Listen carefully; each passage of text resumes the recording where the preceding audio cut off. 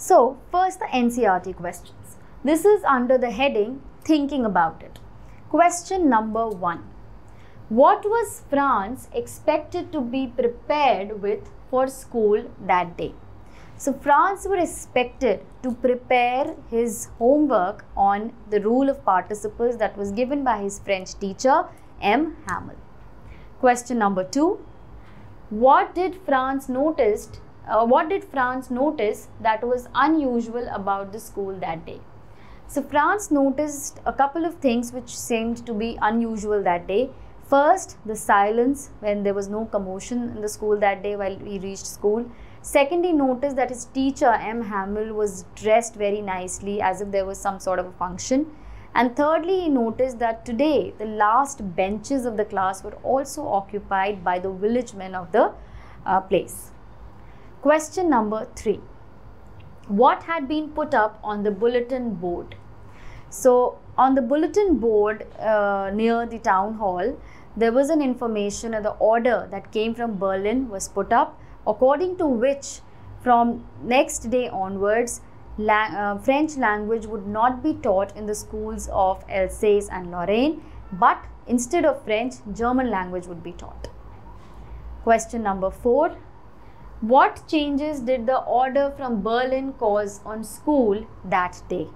Or what changes did the order from Berlin cause on the day of the last lesson?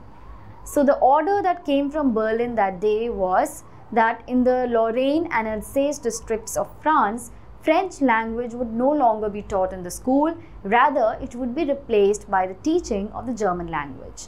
Now, by this order, obviously the teacher M. Hamel, who was the French teacher, he was there to deliver his last lesson, and everyone present there were extremely shocked and sad. Question number 5.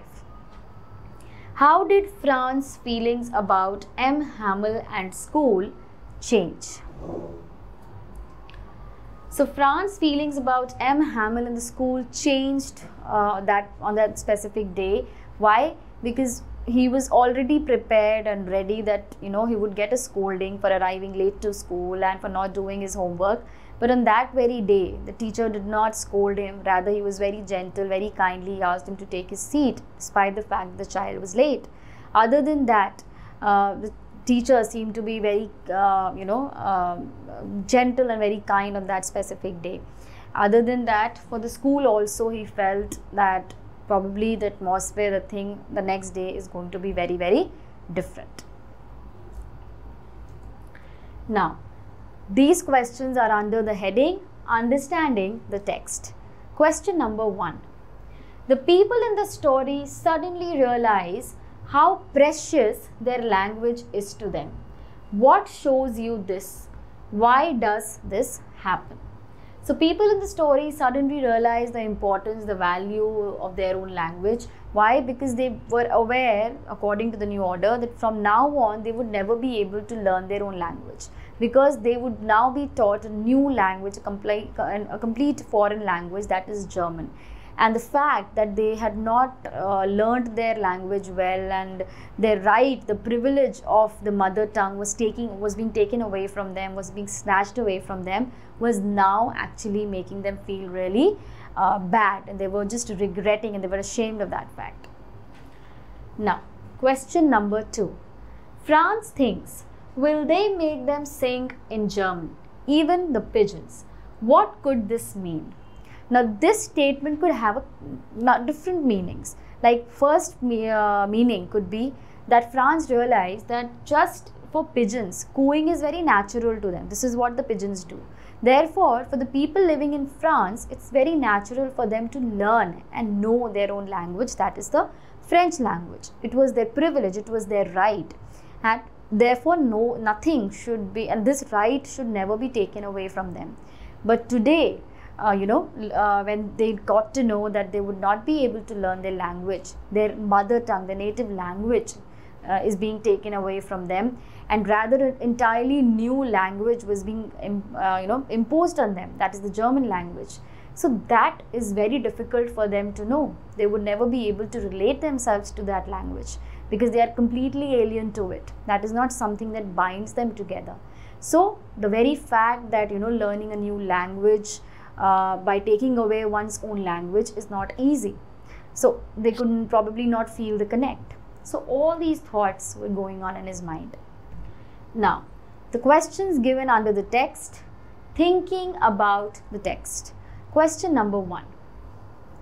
When people are enslaved, as long as they hold fast to their language, it is as if they had the key to their prison. Can you think of examples in history where a conquered people had their language taken away from them or had the language imposed on them? So, what happened in this story? Because of a war, a first place got defeated and others were different. The power that won, that introduced certain reforms, imposed their language. So this is not new, right? This kind of event has happened in history many times. For example, if we talk about Napoleon. So Napoleon was, became the ruler of France, and when he had the idea in his mind that he need to expand French territories. So when he started conquering the neighboring areas, the different areas, he tried to actually implement and he imposed on those annexed or conquered areas that there the French language is to be taught. So this is just one of the examples, and you can find many in the history. Question number 2. What happens to a linguistic minority in a state? How do you think they can keep their language alive? For example, Punjabis in Bangalore, Tamilians in Mumbai, Kannadigas in Delhi, Gujaratis in Kolkata. So if you see, there is a language which is probably a minority. Punjabis would be a minority in Bangalore. Gujaratis would be a minority in Kolkata. Tamilians would be a minority in Mumbai. So it's not like people are not moving. There definitely Punjabis would be found there, but they would always be a part of a minority. So everywhere the minority group, they try to actually work in the official language, so that they can just go to their workplace, and whenever it is about functioning in the society, they would do it like that, using the official language, that is Hindi, English, which is understandable by one and all. But to keep their language alive, to keep the love of their language, to have the essence of their language, because language is an integral part of who we are. So for keeping that thing alive, they do have their own small communities, they celebrate their festivals, or whenever they get together with their own people, they speak in that language. So this is how the minorities in different areas try to keep their language intact. Question number 3. Is it possible to carry pride in one's language too far? Do you know what linguistic chauvinism means? So, well, it is definitely possible to be proud about our language, to have pride, not proud, to be proud about one's language, to love our language. But if we are saying that I love my language, then that love should have a point where I should stop. It should not be like, okay, I love my language, but I do not respect, I do not acknowledge someone else's language. So if my love is extending beyond and is actually making me criticize someone else's language, making me hate someone else's language, then that is what what we call linguistic chauvinism, where we are only concerned about our language. We feel that it is the most superior language, and we do not value or give respect to other languages. So now we've discussed the NCERT questions. Now coming to the other questions, that is working with words and grammar and writing skills. So that would be covered under the writing skills section, which would be done separately. Now, after discussing the NCERT questions, let us now move and discuss the previous year CBSE questions from like in the last 5 to 6 years, whatever questions have come up from this chapter, we are going to address that now. So let's start. So here we are going to discuss these questions under two headers. One would be the short answer type questions, and the second one would be the long answer type questions. Here we are talking about the short answer type questions. Question number 1. Why did Franz not want to go to school that day? Or same question in a different language. What tempted Franz to stay away from school? So for both the question, the answer is more or less the same. It's just that you can just, kind of rephrase it if the question demands. But the central idea here in the question is that France was first of all not willing to go to school because he had not done his homework on the rule of participles as he was expected to do for that specific day. It was being given to him by his teacher and he had not done that, so he was scared. More than that, there was a bright sunny morning, the Prussian army was drilling, the chirping of birds was there. So all that things seemed very pleasant to him and he just wanted to skip the school for that day. Question number 2. How different was the scene in the classroom on the day of the last lesson? Or, why was Franz confused? What added to his confusion? So Franz was confused on the day of the last lesson because when he reached school that day, the school was in complete silence. There was no commotion, no noise of children talking, playing around or moving of desk. Rather, everyone was seated at their place. The teacher was also there in the class. And when he entered the class, he saw that the behavior of the teacher was also a little more gentle. The teacher seemed to be more kind that day. And the teacher was dressed with his best attire that he used to wear only on the days of prize distribution or inspection. And more than that, he saw that today the last benches of his class were also occupied by the former mayor, Hauser and the other villagemen, who had also come there along with their books to attend this class. So all these things actually confused Franz. Now question number 3. How different did M. Hamel look that particular morning in the last lesson? Or what was unusual about M. Hamel's dress on his last day in school? So M. Hamel on that particular day wore a dress that he used to wear only on the days of prize distribution or inspection. He was wearing that dress, which was a very bright, pretty green coat along with his frilled shirt and black silk hat. Question number 4. Who occupied the back benches in the classroom on the day of the last lesson? Why? Or why were some elderly persons occupying the back benches that day? Or who were sitting on the back benches during M. Hamel's last lesson? So the point here is that on that day, there were few elderly people, which included the former mayor, the houser, the postmaster and the other villagers or the villagemen who had come there to attend the last lesson of M. Hamel, because the teacher M. Hamel was giving his service in the school in that place for past 40 years and today was delivering his last lesson. So everyone was present there to express their respect and gratitude for the teacher. Question number 5. Why is the order from Berlin called a thunderclap by Franz? Or what announcement did M. Hamel make? What was the impact of this on Franz? Or this is your last French lesson. How did Franz react to this declaration of M. Hamel? Or what a thunderclap these words were to me. What were those words and what was their effect on Franz? Or what a thunderclap these words were to me. What were the words that shocked and surprised the narrator? So probably this seems to be a very important question which has come up in so many different ways in the past few years. But the answer is more or less the same, that there was an order from Berlin that seemed to be like a thunderclap for Franz and everyone present there. They were completely shocked here listening to it, and that order said that because France was defeated by Prussia in the war, therefore in the Alsace and Lorraine districts of France, from now on only the German language will be taught in the schools and the French language will not continue. So all these things, whatever this order said, completely shocked everyone who were present there. Question number 6.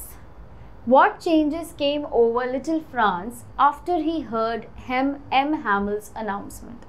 Now, when the child heard M. Hamel's announcement saying that, tomorrow you are going to have your new teacher, you will be learning a new language, that is the German language, and I will be leaving the school from tomorrow. Now, no French classes. So, hearing all this, the child felt completely shocked, and he started feeling and regretting that why, in the past he had skipped his classes, going here and there, doing some useless activities, and how he had neglected learning his own language, how even today he had not done his homework. So, all these thoughts were going on in Franz's mind. Question number 7. Why were the elders of the village sitting in the classroom? So the elders of the village were sitting in the classroom to pay tribute, or rather to express their respect and gratitude to M. Hamel for his service from the past 40 years. Question number 8. And here also, because M. Hamel was leaving the place the next day and they would not be able to see him, they would not be able to learn the French language from him anymore. So question number 8. How did Franz perform when his turn came to recite? So Franz was not prepared. He did not do his homework. So when his turn came to recite the rule of the participle, he just fumbled with the words, and he could not say anything. So he just bowed his head, holding his desk, and he was very much ashamed of looking at the teacher. Question number 9. We've all a great deal to reproach ourselves with, said M. Hamel. Comment. Or, why does M. Hamel reproach himself for his students' unsatisfactory progress in studies? So here, if the question is like this, so you're just going to raise the point saying, which are just saying that why M. Hamel is blaming himself. And here all the other reasons, like whosoever M. Hamel is blamed, have to be mentioned. So I'm going to say here, the first part here, if the question is like this, so here M. Hamel says that there are a lot of people who needs to be reproached, that is, they are to be blamed for the unsatisfactory performance. First, the people themselves who did not have the desire to learn the language, who were just putting off learning to tomorrow, and now that tomorrow is never going to come. So everyone who thought that they have plenty of time and they can just learn tomorrow, they can do the work tomorrow. So for them, now that tomorrow is never coming. So the people are to be blamed. Secondly, he blamed the parents who were just not showing their interest in their children's studies, making them skip classes so that they could ask them to work on the fields and farms in order to earn some extra money. And thirdly, he even blamed himself as to why, and this point is also the sole answer for this question. So here the teacher is blaming himself. Why? Because on 2 points. First, whenever the teacher wanted to go for fishing, he gave the children a holiday. And secondly, many times the teacher gave some personal work to the students in the class instead of teaching them, instead of teaching them, like asking them to water the plants in the garden. Question number 10. Whom did M. Hamel blame for Franz's inability to his questions? Or, how were the parents and M. Hamel responsible for the children's neglect of the French language? Or, what was M. Hamel's regret on the on the day of the last lesson? Or, who did M. Hamel blame for the neglect of learning on the part of boys like Franz? Now again, whatever answer I gave for the previous question, more or less it is the same here.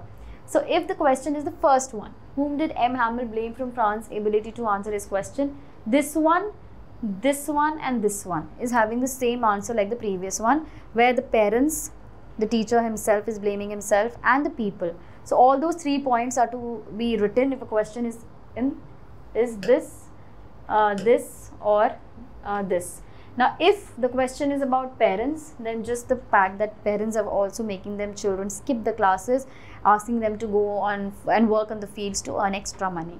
So if the question is this, just that point is to be written. Similarly, like the question here, where only the point where M. Hamel is blaming himself, that is to be written. Question number 11. How did M. Hamel praise the French language? So according to M. Hamel, the French language was the most beautiful, most logical and most clear language of the world, and the people, he said that the people must preserve it and must guard it irrespective of the fact of being enslaved. Question number 12. What shows M. Hamel's love for the French language? So again, the answer is more or less the same. M. Hamel praised his language, saying that it is the most beautiful language of the world. The language is the most, it has most of the clarity, and it's the most logical language. So for him, it is the most beautiful and the logical language. Question number 13. What did M. Hamel tell them about the French language? What did he ask them to do and why? So M. Hamel tell them that the language is again the most beautiful language and most valuable, and one must protect it. Even if the people are enslaved, they must protect their language. They must guard their language. That's what he's asking them to do. Now question number 14. What made M. Hamel cry towards the end of his last lesson? So M. Hamel was getting very emotional because of the fact that from the next day he will be leaving the place forever where he had been for past 40 years. He would not be able to teach his language again, and therefore he was getting very emotional in his on the day of his last lesson. Question number 15. How did M. Hamel say farewell to his students and the people of the town? So M. Hamel said farewell to his students and the people of town. He actually wanted to speak something, but then he was getting so emotional that his voice was choking, and therefore he just took the chalk and wrote on the board in huge letters. He said, "Long live France." Not said, he wrote on the board, "Long live France." And then with his hand he gestured everyone to leave. So this was his way of bidding farewell to everyone present there. Question number 16. Why did M. Hamel write "Where will laugh France" on the blackboard? Or what did M. Hamel write on the blackboard before dismissing the last class? What did they mean? So before dismissing the class, M. Hamel wrote in big letters on the blackboard, "Vive la France," which meant long live France. Now here we have discussed the first section, that is the short answer type questions. Now under the section of long answer type questions, now let's see which questions have come up in the past few years in the CBSE board examination. Question number 1. How different from usual was the atmosphere at school on the day of the last lesson? So the unusual atmosphere of the school on that day or on the day of the last lesson was that there was no commotion, there was complete silence, everybody was seated, the teacher was there, he was not scolding anyone, he was dressed very nicely, and everyone, the village men, were present today to take the class. Question number 2. How did the order from Berlin change the situation in the school? Now this question we've already discussed under the section of the short answer type. We just need to elaborate that a bit, and the answer is more or less the same. Now question number 3. The order from Berlin aroused a particular zeal in the school. Comment. Again, these two questions more or less are the same, just the language is different. You need to just rephrase it and write it. Not exactly rephrase it, but you just need to elaborate on the central idea that has been discussed under the section of short answer type question. Question number 4. Everybody during the last lesson is filled with regret. Comment. Everybody during the last lesson is filled with regret for not attending classes, for putting off learning to tomorrow, for skipping the classes, for not doing the homework, for not paying attention to what the teacher taught them, for not learning their language, and for everything, for being like they blamed themselves for putting off to tomorrow. And even the teacher blamed himself, the teacher blamed the parents also. So everyone regretted the fact that from tomorrow the very right of learning their own language, their own mother tongue, would be taken away from them forever. Question number 5. Our native language is part of our culture and we are proud of it. How does the presence of village elders in the classroom and M. Hamill's last lesson show their love for the language? So native language is definitely a part of our culture, is also a part of our identity of who we are. And definitely on that very day, when everyone came to know about that order, that from now on they would never be able to learn their own language, their own, something that is an integral part of who they are. And therefore everyone from the little kids to even the village elders were present that day to attentively and in a very dedicated manner attend the last lesson by M. Hamill as he was leaving the next day. And from now on, they would never be able to see and learn from their teacher. And now the right to learn their language is taken away.